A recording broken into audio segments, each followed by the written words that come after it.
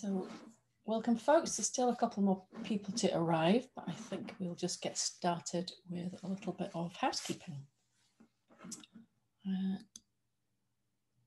Okay, welcome very much to my studio in Queensferry, South Queensferry, which is on the River Forth, on the Firth of Forth, just beside the Forth Bridge. So that's a kind of iconic landmark just outside Edinburgh. I have a home studio and I'm going to do the talk from here tonight. I've got some photographs that I can share with you. I'm going to tell you a little bit about what's behind the work in the exhibition that's on at the moment at Edinburgh Palette. The exhibition is called On Tree Time and you can view it online. I'm also doing virtual tours and you can view it in person as well if you're near Edinburgh. So just like to welcome you. Welcome to just outside Edinburgh for the artist talk about On Tree Time. Okay, just a little bit of housekeeping first of all. I am recording this, this artist talk and I will be putting it on YouTube later because there are some people who are not able to attend. So the you'll be able to see when you join the meeting that it's being recorded. You are very welcome to put your video on if you would like to. It's always quite nice to see people's faces, but I totally understand if you'd rather not do that, if you're a bit shy, but it would be really nice to see you. Christiane, nice to see you. Hello, thank you. Sometimes it feels a bit lonely talking to a blank screen, and I know we all have this experience too, don't we? I see Shona there as well, hi. So yeah, it's nice to see some human faces as well. That helps keep me going. Hi Heather, that's good. That's nice to see you. So you don't have to show yourselves. It's probably easiest if you're on mute at the moment. What I plan to do is talk for about kind of 40-45 minutes, and then we can have a kind of Q&A session if you want. Usually that kind of 5 minutes after I talk, nobody can think of any questions, and then they think of them all at the last 5 minutes. So if you have questions as we're going along, please just put them in the chat and I will see them there and I'll try and kind of answer any questions that we get. Okay, so I've still got somebody joining here. Folk coming in. Hello, welcome everybody. Welcome. So I'm just going to repeat myself a little bit there just to say that we're recording this meeting and I'm going to be putting it on YouTube later for people that are not able to attend live. So just to let you know that you're very welcome to put your video on if you would like to show your face and a cup of tea or whatever it is that you've got. Please keep your audio off just now. And if you've got any questions, just write that in the chat and I'll be able to answer the questions at the end of the talk. Okay, a little bit of context then. So I'm an artist. I've always regarded myself as an artist, but I've done lots of other things as well. I've been a puppeteer, I've been a community development worker, lots of different sorts of jobs, but I'm a full-time artist and I teach drawing as well now. So that's what I do all day. I work from a home studio just outside Edinburgh in Queensferry. I think the first thing I'll do is just give you a little roam around the studio. So I've got a second camera, which I will spotlight for you because I don't know about you, but I love seeing inside other people's studios and seeing all the nooks and crannies. So I'll give you a little bit of a tour around. You might not be able to hear me very well because I have two devices here, but we'll see how that goes. Okay, so here we are. There we are. I'm filming me. Wow, that's a bit mind-boggling. Okay, this is my kind of desk space. So this is where I do my sort of thinking, sketchbooky things, some admin-y things. So this is where I can sit and I can look out of the window and I can watch the birds and the squirrels and pigeons fighting, etc., which is very nice. Here are all my art books and books about trees and books about the landscape and history and some art materials. So it looks quite neat and tidy, actually. Yeah, it is fairly neat and tidy, that bit. I like to know where everything is. I'm quite organised. The studio at the moment is quite tidy, but that's because I'm in a kind of exhibiting phase, so there isn't an awful lot of art materials around. This is my kind of mind map wall. This is where all my influences and kind of ideas about how my work develops, that's where I make a note of them. So you can see it's in a sort of tree form. That's really just the way that I think. So I have that right next to where my main kind of desk space is, because that's a good space for working. So I will take you through. So on the other side, this is my storage area where I have framed works, all the other kind of random things that you need in a studio, panels, canvases, etc. And then my collection of pieces of wood, fantastic bits of bark, things that I've picked up as I've been out in the woods. Obligatory skull, all artist studios seem to have one of those, I think. I have a few things up on the studio wall at the moment. If I step back and show you those. So this isn't work that I'm currently working on, again, because I'm doing kind of exhibiting at the moment. These are things that I've just kind of had that are prompting me maybe for whatever's coming next. So this piece is one which precedes some of the work that's in the exhibition. Likewise, this one, which is a phoenix tree. And I have some life drawings here. So I do life drawing via Zoom at the moment quite regularly. This is one of my charcoals framed, on my veteran series. Here you can just sort of see that behind. That's my my kind of board that I have next to where I draw. So on that board I have notes of things that I know, kind of concepts, things that I want to keep in my mind as I draw. And then this is my main making space. So this drawing board here, which is a full sheet of plywood with some rails and things attached, that's where I spend most of my time actually drawing. I have a corner of the studio with reference images, not particular to any project, but images which have stayed with me over years, really, things which are kind of core themes, relate to those core themes, I would say. You just see a plate there which has charcoal powder on, which is material that I use a lot. Dip my hand into it. I'll tell you a little bit about that in a minute. Here is a slightly untidy trolley. It's got a mixture of ink things, oil painting things, sanguine dry media. That's where I keep all my brushes and things. Okay, and I have a fantastic big plant chest. I love that plant chest. That is, if I can just open that up. There we go. So you can see there. So all my work's on paper. Once completed, it will be stored in that plant chest. Okay. So we'll come back here and I will take that share off so you can see me. Right, remove spotlight. And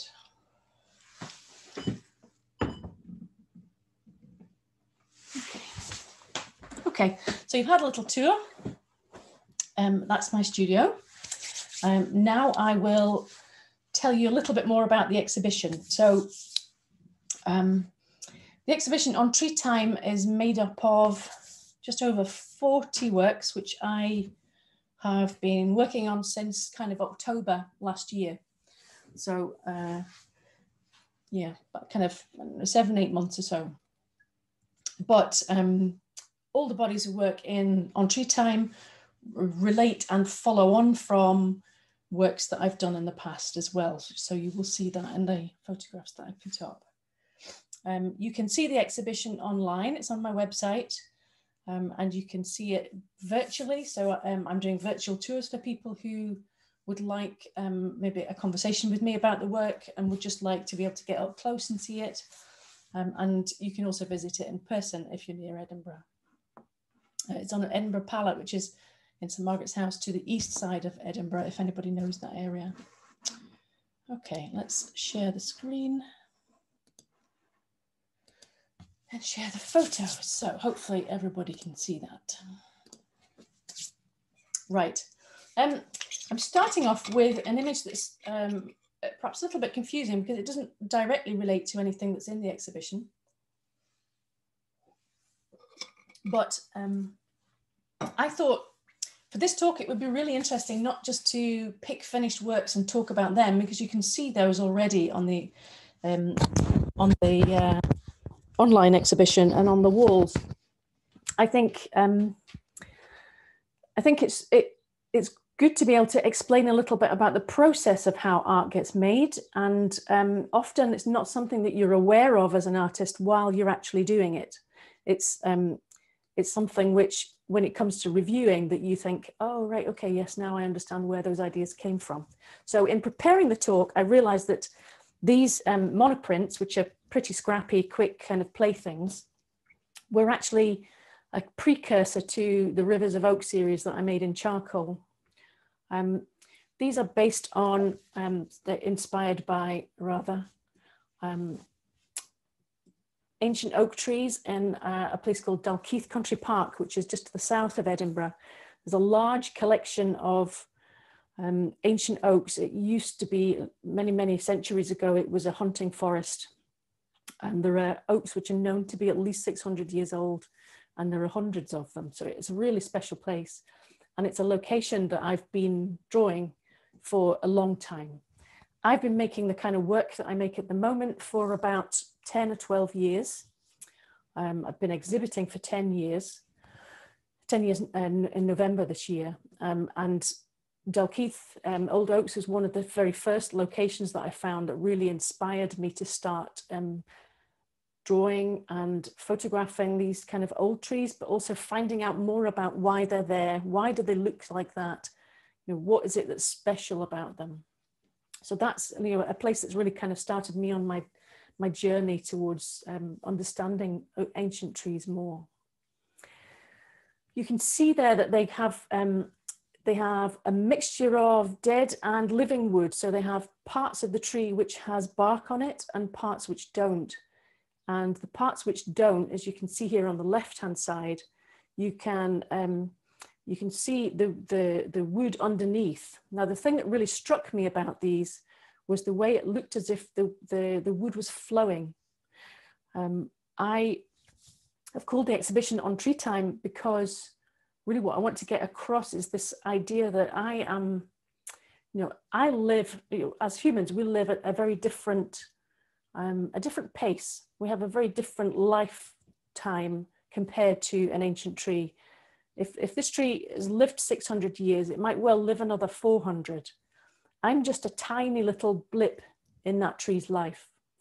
And really what I was trying to imagine while I was making this work was, what if I could do a time lapse that lasted for 600 years? What if I could see in a few minutes the way that the tree moved and turned and formed and flowed, if I could actually see that? So that's the kind of concept that I was trying to get into the work, was this idea that, sorry, go back, this idea that, that the wood flows. This image, I haven't put a lot of kind of reference images in, but this really represents a whole kind of thread of inspiration for me. I actually studied three-dimensional design. That was my degree rather than fine art. So I did wood, metal, ceramics, glass, making things with your hands. So a very sculptural kind of approach. And I think my drawing has quite a sculptural quality to it. And it's significant that on my studio walls, there's lots of those sorts of images where, you know, we know that that's stone, we know it's marble, but it looks as if it's flowing too. So that's the sort of thing that's also fed into the work. This is a drawing which I made inspired by those old oaks at Dalkeith. What would this be? Nearly 7 years ago now. So quite a long time ago. And I only did a few at the time. It was a little bit like the seeds of an idea that I didn't really have the time or the energy at that time to pursue in a bigger series. So this was one of the things that was in my mind when I last autumn, I thought, this is what I want to do for my next project. The other aspect of the kind of flowing thing that is fairly new for me is that I'm a member of the Coastal Rowing Club here in Queensferry. I don't know if those of you who are outside Scotland are aware of this, but it's a movement that started in Scotland but has spread all over the world. Communities build their own boats and row on the sea. So that's something that I started doing about 3 years ago. As you can see there, there's the fourth bridge, there's the fourth rail bridge there, there's the fourth road bridge as well. And what that's meant is that I've got more of an understanding about how water works. I grew up in Derbyshire, which is about as far from the sea as you can get in England. So being beside the sea is still quite a novelty for me. And I didn't realize the influence that this had had in the work until after I made the work, but I can see now that the knowledge, the kind of visual knowledge that I have, the visual memory that I have about how water behaves has fed into my charcoal works. It's also a nice chance just to show you a lovely picture of the bridges and the sea, so hope you enjoy that. And the other thing that will kind of become plain, and talk over that, is my Rivers of Oak series of charcoals have watery titles, and if you see the kind of imagery, the way that flows, these are the sorts of things that I was trying to capture in the charcoals as well. Okay. And other things that fed in, I had a little trip up to Ullapool to take some work up to an exhibition last autumn, and found these wonderful patterns on the beach. I think they were probably, maybe there were seams of very dark rock, and the sand had layered, and it very much reminded me of charcoal. And I put that image in because it made me realize how little there was to feed into creative practice at that time. Now, obviously, I know our travel was restricted, our social interaction was restricted. I'm very lucky to be able to have my studio at home and I could keep working, but I was really hungry for new images, for novelty, for different things. So I think that's why that was one of the things that stuck out as feeding into the work. And the other thing, now, to my shame, I don't have a reference for this photographer's name, but this photograph kind of sums up a little bit of those thoughts that I have about how trees effectively represent solidified time. Try and explain that a little bit better. So this photographer has used the camera to take multiple images to track the flight path of the birds. And what I am trying to do when I'm drawing the trees is to get an idea, keep that idea in my mind of the gesture of the way that the wood has grown. It's a fantastic photograph. I need to find out who did that. Life drawing is also something that's really important to my practice. I don't in any way claim that the life drawings that I've put in this little presentation represent the best that I can do or anything that I'm particularly proud of, but what I really enjoy is working really fast from quite short poses and where the model's moving around, because it's the gesture again that I enjoy. And you probably see when you look at my work that there's definitely an influence of the figure and of life drawing in the work that I make. So to talk about the process of making firstly the Rivers of Oak. So the exhibition on Tree Time has 3 bodies of work. It has my charcoal Rivers of Oak. It has my phoenix trees, which are the paintings in oil and oil pastel and soft pastel. And then it has my woodland drawings, which are, most of those are done in sanguine, which is kind of reddish, dry material, and those are done in front of the tree. So those are actually done in the woodland. And just to give you an idea about how the process starts, it starts with a sketchbook. It starts with doodling, and these are very doodly. I will use thumbnails So these are not necessarily plans for work. These are just me kind of testing what's going to work. Thinking about the composition, just trying to soak up all the information that I've got from visiting the trees, from drawing them, from photographing them, and then processing that. I'll just kind of scrub through that. I won't make you sit and watch that, but it's just an idea about how those drawings first begin. So I've not got a plan here. I'm not actually working from anything in particular. This is really filtering what I have in my mind, in my memory, and what I'm trying to work towards. So it's the start of that kind of synthesizing process that happens in the sketchbook.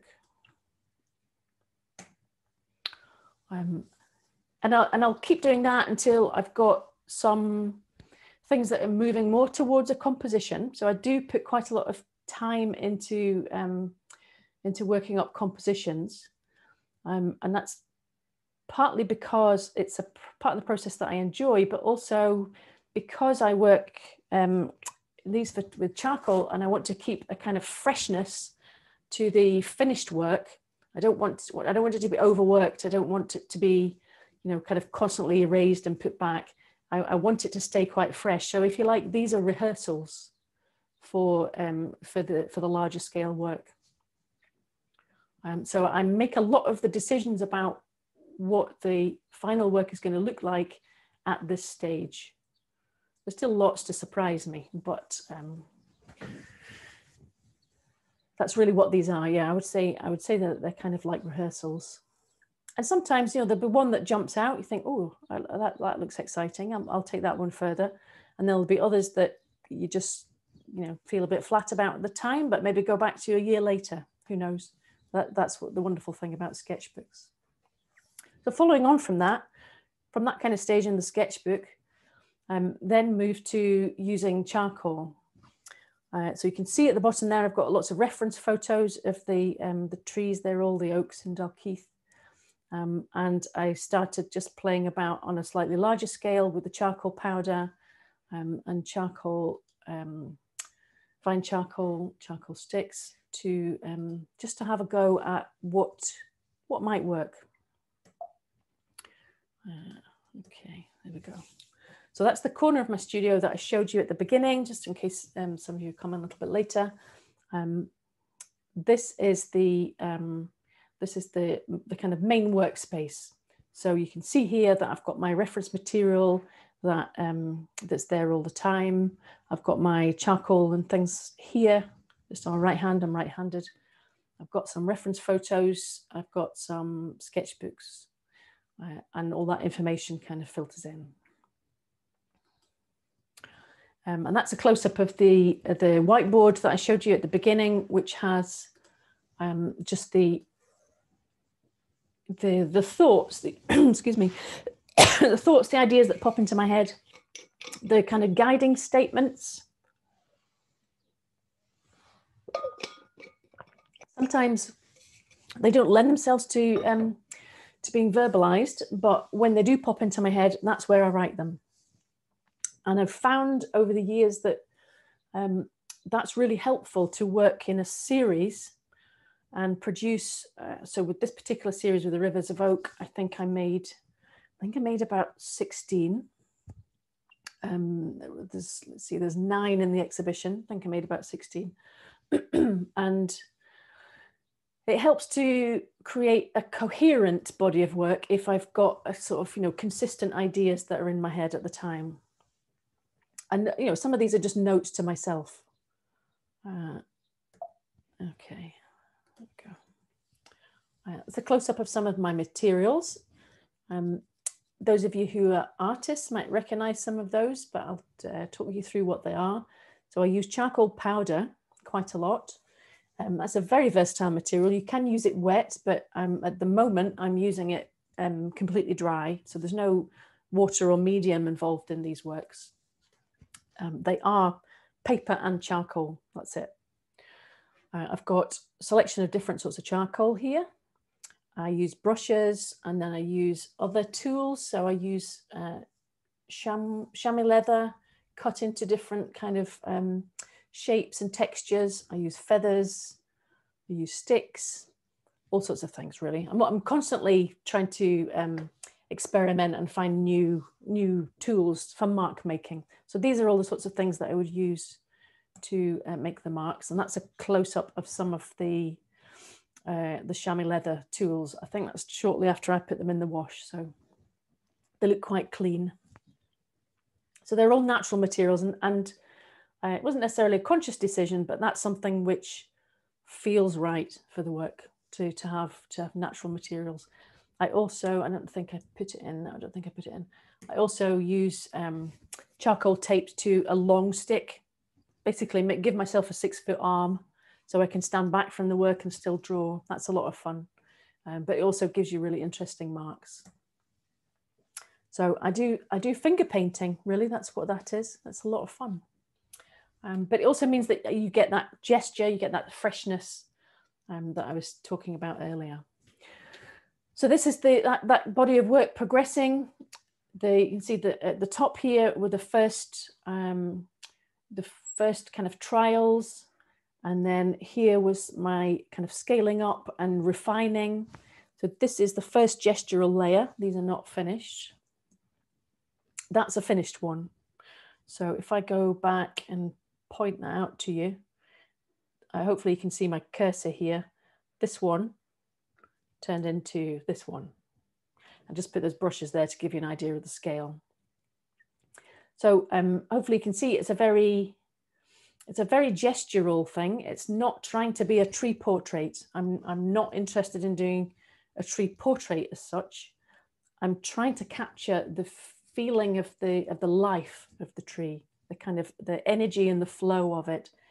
But it also looks like other things. You know, it could be water, it could be coral, it could be animal, it could be ghostly, all sorts of different things. Being in the exhibition over the last week or so has been really interesting, listening to people's responses to them, because they always come up with something that I didn't imagine. This is, I'll just play that while I talk, to give you a little bit of an insight into how I start applying the charcoal. So you can see there that I'm using a feather, dip the feather into the charcoal. That makes some really lovely marks. I use my hands, the heel of my hand. I use putty rubber. That's me just kind of blowing off some of the excess. And these I started horizontal. And then what I'll do is I'll move that to the vertical drawing board, and then that will enable me to start working into it. And I will work, I'll work kind of by addition and subtraction. So if I play that little time lapse there, if only it was this fast. I mean, it takes days, but it looks like it's a speedy process. So you can see there that now, you know, I'm using some of those tools to remove some charcoal, and then using charcoal to add back some dark areas and some depth. So there's a constant kind of backwards and forwards to get the effects that I want. And really what I'm trying to do with these is get a very strong form, get a really kind of powerful sense of it being a solid thing, but also keeping it ambiguous. So you'll see that I'm not putting roots. It's not set in the context of a landscape. It's kind of floating. So that's a deliberate thing, and that's the finished work. And that one's called Falls, which I'm delighted to say I sold today. So I got an email today to say that somebody wanted to buy that. She's a kayaker, and she recognised the kind of the swirls, the forms of the water there.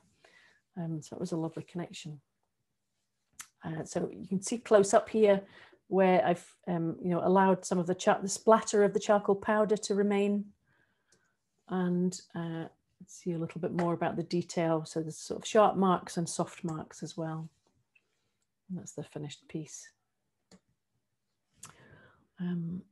Just quickly show you those. And that's really just kind of panning across the series as they are reaching the end of the gesture stage. So in painting terms, that would be the underpainting. And it was great to be able to put them all up on the studio wall and review them, look at the strengths, weaknesses, make adjustments at this stage as a whole set.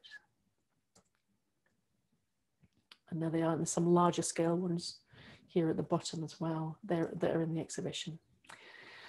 Sometimes it doesn't work, and this is what I have to do. And I tried really hard to make that one work, but it just wouldn't. So I put that in because I wanted to show you how easy it is to change charcoal. Until it's fixed, you can just keep moving it around like that. That didn't make it out of the studio, I'm afraid. That got turned into scrap paper. And then here's some of the works when they were finished, just kind of reviewing which ones I might put forward for the exhibition. I called that one Confluence because to me it has a very sort of strong divide here, which reminds me of a place, another site that I draw quite often, where there are two rivers that come together. So I like that idea of the kind of flow. Okay, so that's the Rivers of Oak. That's my charcoal series, and I made those between kind of October and end of November, December time. And then we had a lot of snow here. I'm not sure about where you are, but we had quite a lot of snow and quite a lot of cold. And what I've noticed is that my work is very much affected by the season, and there are certain things that I like to do in certain seasons, and that's just I'm still learning that, to be honest. So this is my studio in the snow. So that's where I am just now, but on a very different kind of day. I've got flowers and birds and people doing DIY outside and all sorts of things now. Very different then. But you will remember in January, not only was it cold and dark, it was also really depressing. There was really not an awful lot to feel happy about, and there wasn't an awful lot else to do. So I focused on work. But what I felt like I wanted to do, oh yeah, there I put that one. I forgot to put that one in. We have pheasants coming to the garden quite often. That one seemed to be quite taken with my wellies. Don't know why. Came to say hello. So one of the things that I decided to do in January was to launch an online drawing course, because I had some people who were interested in learning to draw, and it was a time where I felt like I needed to do something which connected me with other people rather than just working away in the studio. So I started teaching that online, and that took basically most of January to develop that and start running that. And that's the second course is almost finished now. So that was a little bit of a diversion, if you like, but it was a great opportunity for me to review everything that I've learned about drawing and think about what would be useful to teach other people. As you can probably tell, drawing is my absolute passion. And the other thing that I wanted to do, as I suppose as a bit of a response to that dark kind of depressing feeling, was to do some colour. So I'd been through a period of working in monochrome, and I really wanted to bring some colour into the work. So I decided to revisit a series that I began last year in the first lockdown, a series of phoenix trees. I'll tell you a little bit more about those in a minute. A series of phoenix trees in oil paint, oil pastel, and soft pastel. So I needed some colour, but I also needed some of the kind of regeneration ideas that came through with the phoenix trees. Now, apologies for the quality of this. This was a little trial, but I thought it might be quite interesting if you've never come across the phoenix tree idea. I'll keep playing it again. I've not got it on a loop. So a phoenix tree is one which has fallen or been blown over or collapsed, and it rather than dying, it still has some roots in contact with the ground, and it continues to grow and it continues to live. It just readjusts to a horizontal position. The branches turn upwards towards the light. This is an example, again, one of the oaks from Dalkeith, of a phoenix tree.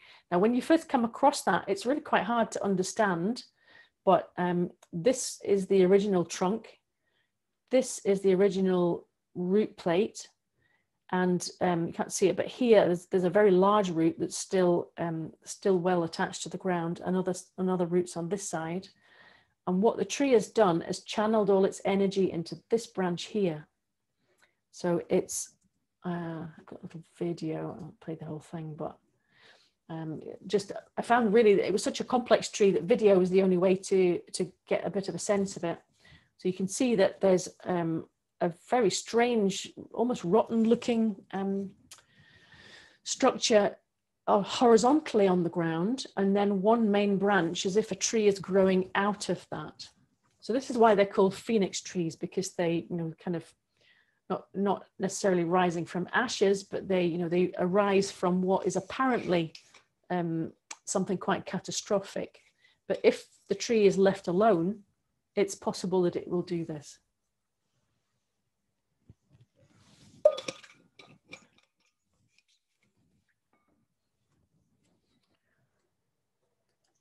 So I went on the hunt for phoenix trees. Now, we weren't allowed to travel very far, so that really forced me to look close to home and perhaps look in places that I hadn't really thought of looking. So all of these trees are very local to me. And this is one of the ones that I found. It's a beech tree which was formerly part of a farming landscape. It would have been a boundary or hedgerow tree. You can see that it's tilted. This huge big root plate that's sticking up here, but there's still plenty of roots in contact with the ground, and the tree is beginning to adjust. I don't think it's too long since that fell. This was the first time that I'd found it, so I couldn't tell anything else behind it, but it's on an old stone dike, so it's on what would have been a boundary and surrounded by a conifer plantation now. This is another phoenix tree. I've got a drawing of that in a minute I can show you, which my 6-year-old apprentice, my granddaughter, she found that for me. So I've managed to get her excited about trees and drawing, and she found this amazing tree, which again, quite similar. It's growing next to a watercourse. It's fallen here. The crown would have been somewhere here. That's long gone. And then new trees have grown up from it. And what I find so interesting about that is it's such a complicated form. It's just so much of a challenge to draw. I think this tree is absolutely brilliant. Okay, so again, I kind of went through the sketchbook stage, working on thumbnails, working from previous sketches that I'd done in the field, looking at the photographs that I had and the video that I had. If I just kind of scrub through that quite quickly. So again, it doesn't always start like this, but that's what I decided to do this year, was to work in a series. So be a bit more ambitious than just working on one at a time, to get a bit more of a group of work. And this is a kind of preliminary sketch for based on the first one that I showed you in Dalkeith. That's a different view of it. So I'm just trying to get an idea about which compositions work. This is to show you the setup that I've got. So you can see here that I've got my sketches, I've got some of the photographs, I've got my kind of oil painting stuff, brushes and things. They always start with drawing. I'm not entirely sure what the difference is between drawing and painting. I've yet to find anybody who can definitively tell me, but as far as I understand it, I think it's just a feeling. You just know when it feels like painting and you know when it feels like drawing. And for me, most of the time, it feels like I'm drawing. And most of my work starts with a drawing. So that's the kind of beginning. And then this is the underpainting stage. So I've used a very thin wash of oil paint here to get a little bit of the element of the form. So it gets a little bit of tone in, but also just to give it a bit more life, something to respond to with when I start adding the pastels. That's another view of the same tree that's kind of tilted over. And what I really loved about these trees was the moss. And that's really what drew me particularly to do these in the winter, was the kind of lusciousness of the moss, the feeling of them being really soft. So that's what I've tried to get into the drawing/paintings. Because these look like paintings now, don't they? But they did start out like drawings, who knows? So these are 4 different views of that tree. And that's one of the finished ones. So that's with the addition of oil pastel It's quite a small one, that one. So I did a little series of 4 from that. Well, that's another one kind of close up. So hopefully you can see there. You know, it's quite a small scale, fairly broad marks, but I was really just enjoying the colours there. Those greens and the kind of bluey grey of the lichen, and the great colours. And that's another Phoenix tree, quite close to completion, I think. And that's also just to show you my setup with the soft pastels. So I've got, I use unison pastels, which are incredibly intense colours. Really, they're really fantastic quality pastels. I've not really found any to better them, but they are really expensive. So I look after them as far as I can. Yeah, make sure they don't all get jumbled up and end up the same colour. So this is, you probably recognise that from one of the earlier sketches of that tree, and just do a quick time lapse of that. So it's quite a slow process. It's slower than the charcoal, I think, for these works, because there's the added layer of complexity of making decisions about colour. But very absorbing and felt quite uplifting at the time to do. And I put this one in because one of the things that I really enjoyed in those months was being able to attend webinars and talks and things where I could learn and connect with other people who understand trees and the history of them. And the man that you see on the screen is somebody called Ted Green, who is a long-time campaigner, activist, kind of leader in his field in terms of ancient trees. He's one of the founder members of the Ancient Tree Forum. He's infamous for talking for a very long time and never staying on the topic that he's been given for the talk, but that doesn't really matter. He was given free rein in this one. It was hosted by the Arboricultural Association. They've been doing loads of free webinars online. So if you're at all interested in that kind of area, definitely look them up. So what was so marvelous, like I've heard him talk in conferences and things in person as well. What was so marvelous is that I could be finishing this drawing of a tree that I understand because of him and people like him, whilst listening to him talk. That's something that was really quite special. And that's again just to show you, you can see the underpainting, and I use layers with the soft pastels and fix in between. The paper's prepared with a clear gesso, so that's a surface which has got quite a bit of tooth to it. It's sort of gritty, and that means that the pastel powder, the pigment, will actually stick to the paper much better. Okay, and then so that was my Phoenix series. I kind of ground to a bit of a halt with those, I think, when it's probably around about March. And really what was desperate to do was to get back out into the woods again. Now, normally I would spend, kind of February, March, as much time as possible drawing out in the woods. But we weren't able to travel then. And it was frustrating, but that's the way it had to be. So what I did is I started doing a bit of playing with some different materials, and one of them was Conte crayon and sanguine, which is the kind of reddish material that you saw earlier. And as I said earlier, I started exploring woodlands that's much closer to home. We've got a little family collection of hammocks. So we had some hammock days out in the early spring, which was really reviving and a lot of fun. And these woodland drawings resulted from those. So these are made, again, on paper, like all the other work, with Conte crayon and sanguine in a pencil form. So that's the pencil. I started playing in the sketchbook.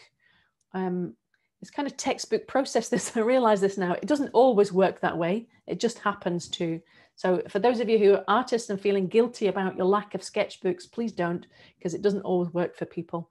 And quite often I use just scraps of paper for getting those ideas out rather than putting it in a sketchbook. And I was experimenting with trying to get that feeling of motion. So again, I was trying to carry that movement through from the Rivers of Oak series trying to get that movement into the drawings, but in a way that I could do actually in the woodland. And I stuck with the phoenix tree theme. I stuck with that idea, and again went and kind of sought out various trees nearby. I'm quite lucky where we are that we have 3 quite large estates within easy traveling distance.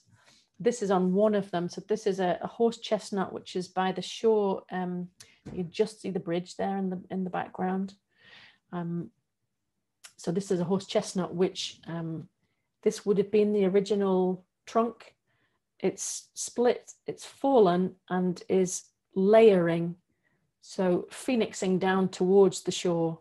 So all of these areas here, it's taken root, and there's a whole kind of cluster of new trees that are growing up. A really fascinating tree. So I did quite a bit of sketching with that one, and just quick flick through some of the sketches. This is to show you some sketches that you wouldn't normally see. Now, I wouldn't show anybody these because these don't really make an awful lot of sense. They're certainly not pictures. They're not satisfying pictures, but they are essential for me to understand the form of the tree, for me to take that into the next drawing. So it's really me getting to know the tree. And that's one of the finished drawings. In the exhibition, if you're able to see it in person or online, I've shown pairs of drawings of each tree. So you'll see the same title and it'll say north or south or east or west.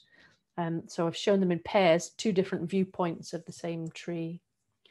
And I took that idea a little bit further with this one.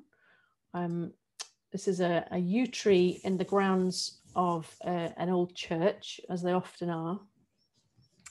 And it's such a complicated form. What I did was do 5 different viewpoints, excuse me, 5 viewpoints on 5 separate pieces of paper. So you'll see those in the exhibition as well. And this is me,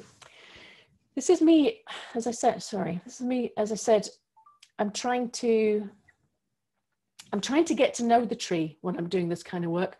I'm not trying to make a picture that's satisfying. There's a little bit of a fight with myself mentally that I have to stop myself asking, is this a good picture? Because that gets in the way.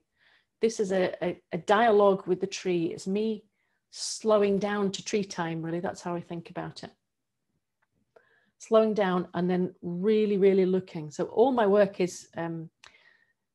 starts with observational drawing. There's a lot of that feeds into your visual memory. Because I've been doing this for quite a while, I've got an understanding of how a yew tree grows in comparison to how a beech tree grows, for instance. But without being able to do this stage, the rest of the work just wouldn't happen. And this is an example of a really just wonderful phoenix tree. You can see, so it's lying down. It kind of looks as if it might be dead, but it's not. It's sprouting up along the top. And then that's one of the drawings that I made from that one. I made quite a few of those. It's a fantastic tree. But again, very complicated. You can see that, it's not a portrait as such. It's just impossible to capture that amount of detail. It's just such a complex thing. What I'm trying to do here is imagine it as a living thing and try and respond to that living thing that's in front of me. Right, and that's another example in the same woodland, which is in West Lothian, a place called Calderwood, which is a little ancient woodland site that's still managed to be fairly quiet during lockdown, which is an absolute pleasure. So I spent the spring, kind of March, end of March, April sort of time, working outside. Sometimes it rains and it ruins my drawing because the paper doesn't really like getting wet, but so I don't always make it out of the studio, but it's a really important part of the process. So you can see there that the sort of scale of it, and I'm trying to get that movement in there. And that's it in front of the tree. So there's a sycamore tree. What you can't see in the photograph is that towards the left-hand side, the branches just go on and layer and turn into all sorts of new trees as well. And this is just a little, just to give you a little bit of an idea about the way that I draw. And I don't particularly think about it, but one of the things that people think, you know, when they're thinking about learning how to draw is, well, how do you hold the pencil? Well, or, you know, whatever tool it is that you're using to draw. Well, there are lots of different ways of doing it. There's no right and wrong way, but this way, I don't know, it almost feels like holding a chisel or something instead, but this seems to be the way that I find most satisfying to draw the tree when I'm actually sitting in front of it. It's not, and that's it in front of, this is the one that my granddaughter found as well. Okay, so that's really kind of coming up to, you know, the last month or so. This is just a little shot of my studio. I'm packing to set up the exhibition. I'm stacking up the work. I've shown most of the work unframed for two reasons, really. One, that because I wasn't really sure whether it was going to be a physical exhibition or an online exhibition, I wasn't sure whether it was going to be a good idea to frame it, but also it means that when people are buying it, if they're not in Edinburgh, it's quite easy to ship to them, and then they can arrange framing as well. So there's kind of twofold reason. So that's what you would see if you went to the exhibition. And that's just a shot of me looking quite pleased with myself, because I've actually managed to hang an exhibition, and it's quite a long time since I did it, and I had absolutely no idea if I would manage it. To be honest, it's been a bit of a shock to go kind of out in the world quite so quickly and talk to so many people, where, you know, I hadn't really done that for quite a long time. I enjoy talking to people. I like doing exhibitions, but I was pretty rusty. I just realized I'm wearing the same shirt there. I do have more than one shirt, just so you know. Okay. So the exhibition is on until next Sunday. It's on in Edinburgh Palette, St Margaret's House. That's the east of Edinburgh. Things are a bit complicated at the moment. I just want to say a big thank you to Edinburgh Palette for hosting it. I used to have my studio at Edinburgh Palette. I had a studio there for about 9 years. It was a fantastic place to grow my work and develop and meet a big artist network. So it's a great pleasure to be back there exhibiting, and it's a really lovely gallery space. It's not the easiest place to find, despite being an 8-story building, but once you're in, it's a really interesting place. So I was just going to stop that share and share my desktop. No, here we are, that one. Okay, so just to show you, hopefully you can see that okay. On my website, if you want to find out how to visit the exhibition, there's an information page. So this was kind of an extra thing that I needed to do for the exhibition, because it's a bit of a hybrid. It's both online and a physical one. So that's got the visiting times and the venue details. It's going to be open Friday, Saturday, Sunday for drop-in. And I'm also doing some private visits. Most of those are booked, but I'm also doing virtual visits as well. So if you're too far away and you want a virtual visit, there's a place that you can book that. And then if you want to view the exhibition online, then there's a separate exhibition page that has a bit of the text and the kind of description about it, and then all the individual works, which you can view there. Now I know, I'll stop that share and so I can see you and see your questions. So I know that it's not quite the same. Seeing it online was not anything like the same. Seeing it on a screen is nothing like the same as seeing it in person. But really what I've tried to do is give you the best kind of taste, but the kind of close-up view of the virtual tours is quite good. And I'm also putting together a video so that you can see that just kind of in your own time. Okay, so I'm going to, oh, somebody says I've not got any sound. Oh. No, everybody has had sound, haven't they? Yes, good. Good. I hope Sarah managed to get some sound there.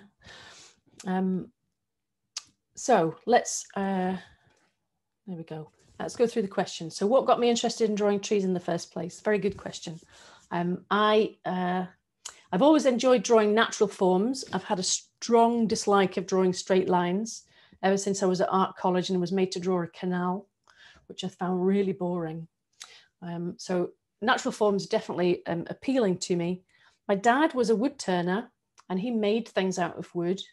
So I made things out of wood as well. I went to do my degree, and it seemed to be a subject which I kept going back to. And I used to work in a theatre, and I ended up painting sets that had tree roots and things on that. So looking back, it's something that I did quite a long way back.